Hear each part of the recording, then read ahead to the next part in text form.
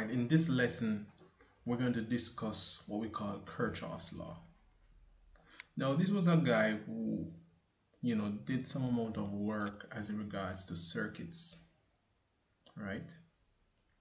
And what we're going to learn today is just a simple way of finding out information pertaining to circuits. Now, there are several things that you can do. You can find whenever you have a circuit. You can find the voltage, you can find the current, you can find the resistance. With Kirchoff's law, it makes us be more able to can find different things in regards to a circuit. Now, he has two specific laws, right? And Kirchoff's first law is governed by what we call conservation of charge. Follow me? And his second law is bounded by what we call conservation of energy. And if we think about conservation of energy, we know that energy cannot be created nor destroyed, but converted from one form to another, that kind of thing, right? Or you can look at it from a standpoint that energy in is equal to energy out. As regards to the conservation of charge, what this tells us that whatsoever charge you started out with in a circuit, at the end of the day, you cannot get more charge than what you actually put in. So if you put in 5 charge, at the end of the day, you should really get back 5 charge. All right? You can't get 6, you shouldn't get 4, right? You should get back the same amount. So we're going to look at them in details, and you understand why we say that Kirchhoff's law speaks to the conservation of charge, and why we say that Kirchhoff's second law speaks to the conservation of energy. Let's run along. So here we have a circuit right here, right? And obviously in this circuit we have an EMF, right? A single cell that has an internal resistance, small r. We have 2 resistors right here that are in parallel with each other. So RA is in parallel with RB. I must let you know something. When it comes on to Kirchhoff's law,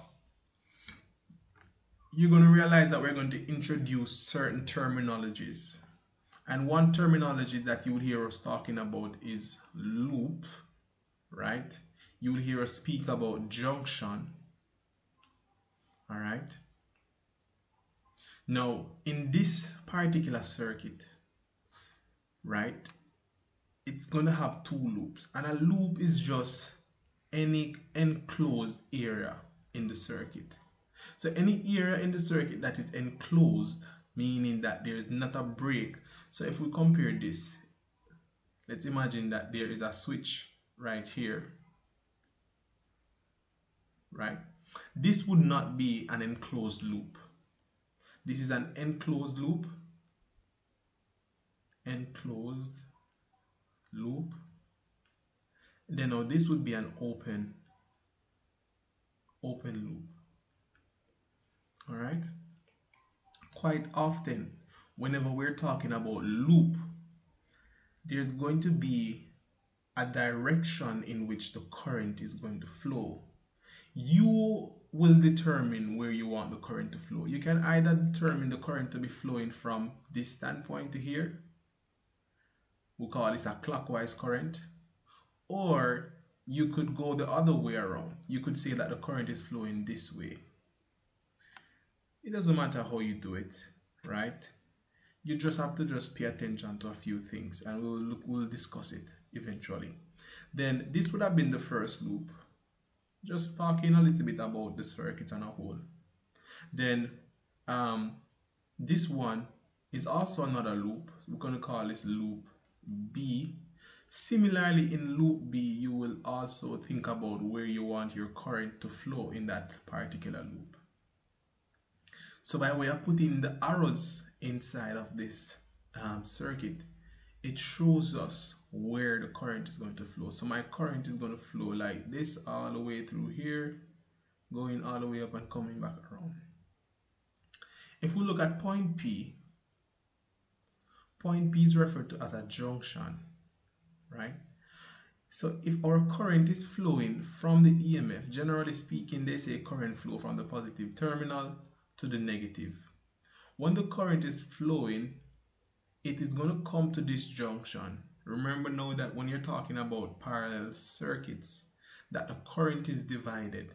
So whatsoever current is coming from the EMF, that is going to be divided in the different junctions, right? So just bear that in mind. Now, as in regards to, let's look at what this is saying here. It says that when analyzing a circuit such as this one below here, the usual goal is for us to predict the current in the components and the potential difference across each component. So quite often that is the aim for us, to find the voltage or to find the current flowing through it. Okay, and one powerful equation that we will use is Ohm's law equation that says V is equal to IR. Quite often we can also ask you to find the power that is dissipated by each electron, not electron, my bad, by each resistor or each component. Now, as it regards to Kirchoff's first law, this is what Kirchoff's first law states. It states that at any junction in a circuit, the current in the junction, or in other words, we can say the current entering the junction, must be equal to the current out of the junction. And we will look at these examples in a few seconds. Now, because current speaks to the rate of flow of charge, then it boils back now to say that whatsoever charge that is going into the junction must be the sum of the current leaving the junction. Okay? Now, if an event happens where the current does not, the current out of the junction is not equal to the current into the junction, then we would generally say that the charges would basically accumulate at the junction, right? And that could be merely because of some issues regarding the circuits and so forth, right? But that shouldn't really happen. So here's the general formula that states that Kirchoff's law tells us. So this is the current I that is going into the junction. That current that is going into the junction must be equal to the current going out of the junction. And this is being referenced to this particular diagram. So here we have current going into a junction, then the currents that are going out of the junction, which is because the arrows are going out out of the junction, the sum of those must be equal to the sum of the current entering the junction. So if we look at this example, we can identify which is going in, so we can write in and we can write out.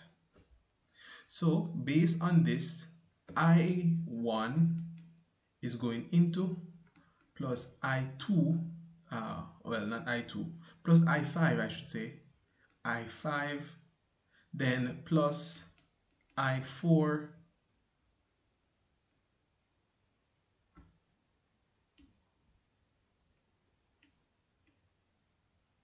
yes, plus I4, I4, good. Now all of these currents are the currents that are going into the junction. Mind you, now let's look at the current that is going out of the junction. We're seeing I2 going out plus I3, and I think that covers it. Now, you might be wondering, why do we have this? Right? The reason why they have that is because obviously current going in is equal to current going out. So if I were to balance the equation, sorry about that. If I were to balance the equation, meaning if I were to take I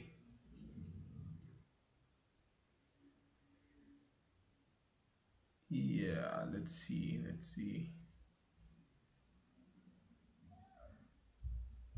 All right, let's see if we're getting this correct, because I don't understand how this looks. So, but let's check it again. The currents that are going into the junction was I1, I5, and I4. Those that are going out are such. All right. Yeah.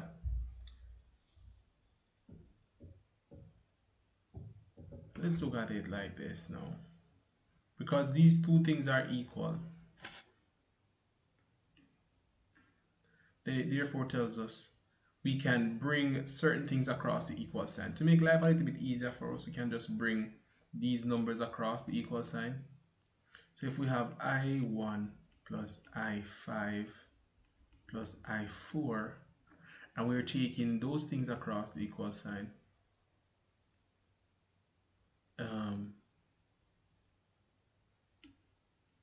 then it would be minus I2 minus I3 is equal to 0. This doesn't clearly gives us the same thing here. I'm not sure why, but let's not focus on this. This is really what we're supposed to have. All right, because we saw a while ago that these currents are going into the junction. All right, and then and then we'll look at the current that are going out. So it should really give you something close to this. Okay, similarly on the other end, we see where all of these currents are going into the junction. So we'll just add up all of these currents. So there's no current that is going out, right? Everything is going into. So current out is basically equal to 0. Okay. Now we can even look at it from another standpoint. We can just try to calculate certain things. So if we want to find I would have been equal to 2 amps plus 1 amp, and that tells us that I is equal to 3, and it makes sense. So whatsoever current that is going into must be equal to the sum of the current going out. So we expect that I would have been a much higher value. You could also try these for yourselves to determine what I is equal to. So just identify where the arrow is pointing. Is it going in? Is it going out? That will help you to determine what the I value is. Now, Kirchoff's second law. That law is a little bit more complex. Well, when we're going to use a formula, is going to be a little bit more complex, but it's an easy law that states that in a closed loop, in any closed loop of a circuit, the sum of the EMFs, when we talk about EMFs, we're talking about the batteries, right, or the cell that provides the potential difference, right? We're saying now that in any closed loop of a circuit, the sum of the EMF must be equal to the potential drop across the components. We have been looking at Kirchhoff's law. So when we looked at the potential divider formula, when we said that VT is equal to V1 plus V2, this essentially basically was talking about Kirchhoff's law all along. You follow me? Right? So you have been using Kirchhoff's law and you didn't even realize. But we're going to utilize it more in this case. Alright? So it says now that Kirchhoff's law follows the principle of conservation of energy. So what it tells us, because the EMF is this power source, right? It tells us that whatsoever energy that the power source has, it's going to split up that energy across each component, All right. So each component, when we add up those voltages, it should add up back to what the power source started out with. Now here's just a simple circuit to show you what we talked about loop a while ago. So in this loop, I decide to make my current flow clockwise. All right.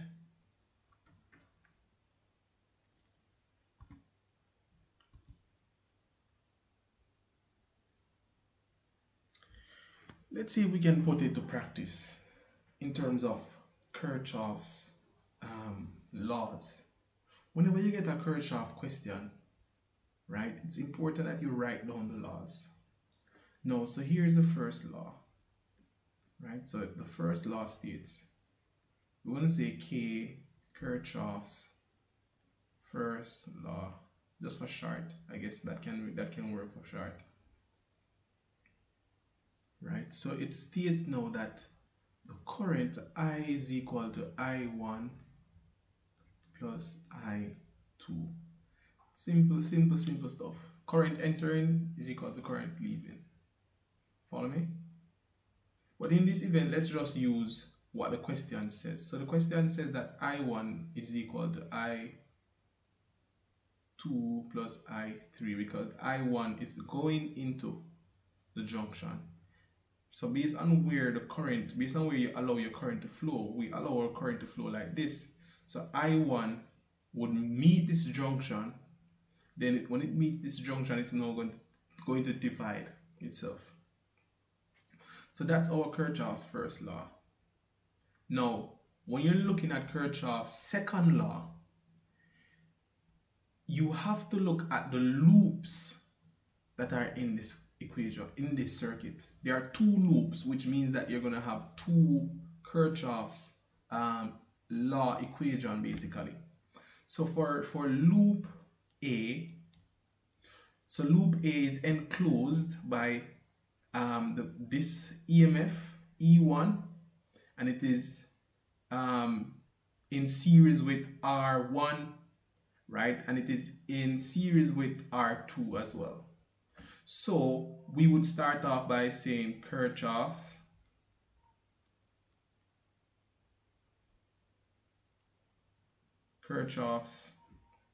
second law, right? And his second law would have stated to us that the sum of the EMF is equal to the sum of the I times R, which is basically the sum of the potential difference across the components. So that's just what his law states. Follow me? So in this event, what is the EMF? The EMF is going to be 12.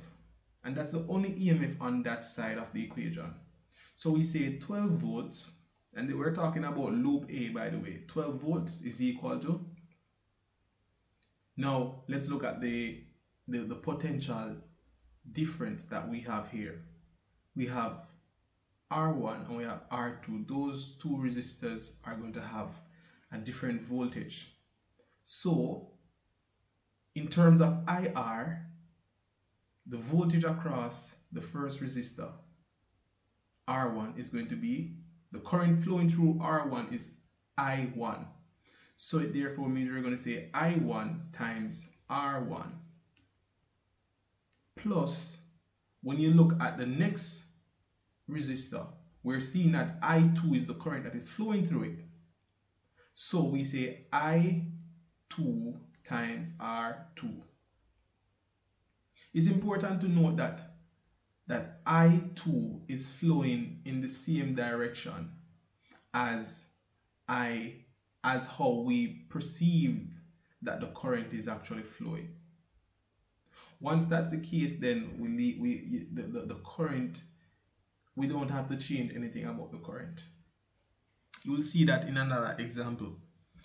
So this is for loop A. This is the equation. Well, we can rewrite it a little bit by putting in the values for R1. So because R1 is 6, we can say 6I1 plus 4I2. All of this is equal to 12 volts. So that's loop A equation. Now for loop B, essentially you have to do this for all the loops for the most part. So once you have identified that there are two loops, then you go right ahead and find out what is happening. So in this loop as well, I am saying that my current is flowing clockwise. Now be careful now, guys. So let's look at the EMF. The EMF that we have right here is E2. It has a value of minus 3 volts. So minus 3 volts is equal to the sum of the potential difference across the components. Let's start off with this resistor, right? In terms of its voltage, the voltage is going to be I3 times R3 rather, R3. Then, because of how my current is flowing based on what I said in terms of the loop, can you see that based on how I said it, that the current would flow up like this in R2? So R2, the current flowing is in an opposite direction to what is actually flowing through R2. So the current that is flowing through R2 is I2, right? But because I chose a path for my current to flow already, which is clockwise, I realized that both currents are clashing against each other. In order for me to make things work for me, I have to put a minus sign to show that the current I2 is flowing in the opposite direction. So I2 times R2, that current is flowing in the opposite direction from what the loop actually has set out. Remember, the loop has set out a clockwise current. So by the time the current reaches here, right, we then realize that I2 is flowing down. So it therefore tells us that I2 is going to be a negative voltage, right? So having said this, we have the two loops that we will use. Well, I just need to just put in the values for R3. So R3 is 2, so 2I3 minus 4I2. All this is equal to minus 3I. The aim of doing all of these questions, guys, is to find the currents that are flowing in the circuit. And it's going to require some mathematics, right? It's going to require a lot of substitution as well. One other thing you want to do, you want to kind of like either use an elimination method of working things out. I could eliminate, so here's one equation. So this is equation 1. This is equation 2. Essentially, I can use some type of method, either some method of elimination. But before I do that, I need to ensure that all the variables are, how can I say it? That they are somewhat unique, right? Meaning that both equations must have the same variables. So I could, but let me see what I have written down here pertaining to this question.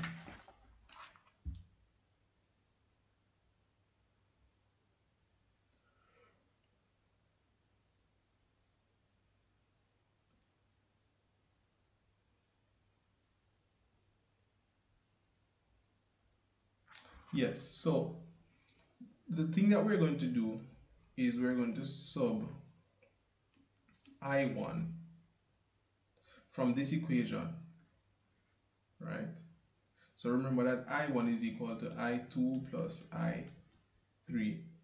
Having said all of this, we can sub I1 into equation 1. So sub I1 into equation 1. 1. When I do sub that, I don't mind this thing here. So if I have 12v is equal to 6 times I2 plus I3 close bracket plus 4I2. Alright? That is what I would have now. Then I could expand this thing, right? So 6I2 plus 6I3 plus 4I2. We could group some stuff. We could group the I2s, so we'll have 10I2 plus 6I3. All of this is equal to 12. So we kind of have a new equation. We're going to call this equation 3. Now, having said that, having equation 3, if I go ahead, let me check this thing properly, just to be sure that we have the same thing.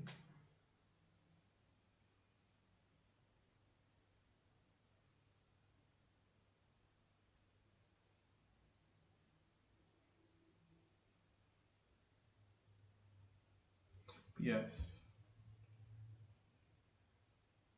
If I were to multiply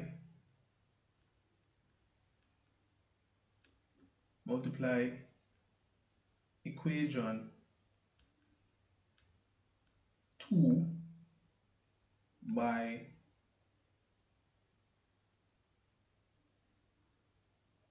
by 3, I would get an equation that says minus 9v, right, is equal to 2, well not 2, but 6I3 minus 12I2.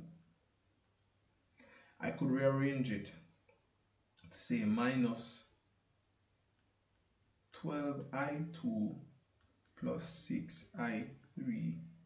All of this is equal to minus 9 volts. So we essentially have two equations, right? And what you would observe is that I can, because I have 6I3 in both equations, I can then use the method of elimination. So I would subtract those two equations. So let's go on this page. So here are the two equations now. We have 12 equal to 10I2 plus 6I3. Then we have minus 9 equal to minus 12I2 plus 6I3. We're subtracting.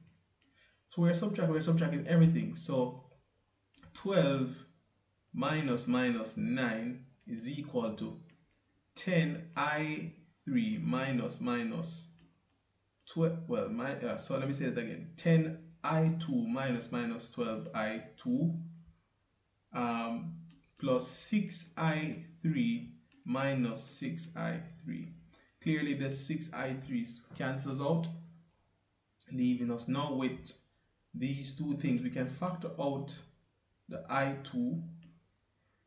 Well, not really factor it out, which we can just go ahead and add them. Yeah, we can just go ahead and add them. But either way, it would end up being the same thing. So it would be 20, 22. Because we know minus and minus gives you plus. Right? And this is equal to so 12 plus 9, that's 21. So essentially I2 is equal to 21 divided by 22 amperes. So that's I2. We want to find I1, I2, and I3. Now that we know I2, we can use another equation, and the equation is going to be equation 3, if I'm correct. Let me just check right here. So we're going to use this equation, this loop, this one right here, because we can then easily find what I3 is going to equal to. So if I use equation 2, using equation,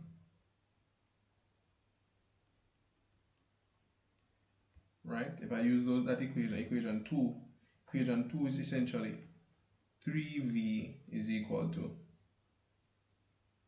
minus 4i3, well, not I3, I2 rather, I2 plus 2i3. We're solving for I3, so we can go ahead and substitute what I2 is. I2 is 21 upon 22, that is multiplied by negative 4 plus 2i I3. All of this is equal to negative 3 volts. When we do the maths here, so we get that I3, and you guys will have to check this. I3 is going to be some value 9 divided by 22 amps. So seeing that we know I1, I2, and I3, then I1 is nothing more than I2 plus I3, and this is coming from Kirchoff's first law.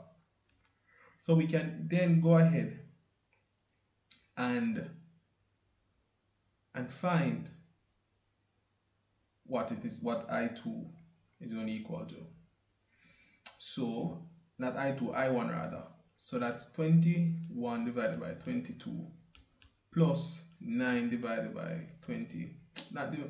Plus 9 divided by 22. So I1 is going to equal to, I believe, 30 over 22 amps. Right? Yes. So that takes care of that particular question.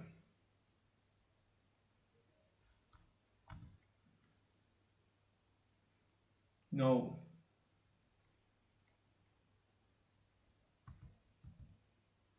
I want you to try this one, because this one would more appeal to you right now.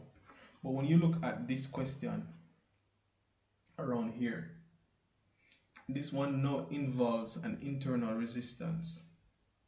So when you were adding up, if we were to take this loop, right? Loop A, the voltage that we will have is RA plus the voltage across this small r, right? But just see if you can try this question and try this one as well. Let me see if there's another one. There's another one here, which is this. Also attempt this one as well to see if you can actually practice on your own using the fact that there's an internal resistor here. So because there's an internal resistor in the circuit, you have to treat it like any normal resistor, right? So there's going to be current flowing through it. If current is flowing through it, then it's going to have a voltage for itself, right? And I believe that would complete this aspect of the Kirchoff's law.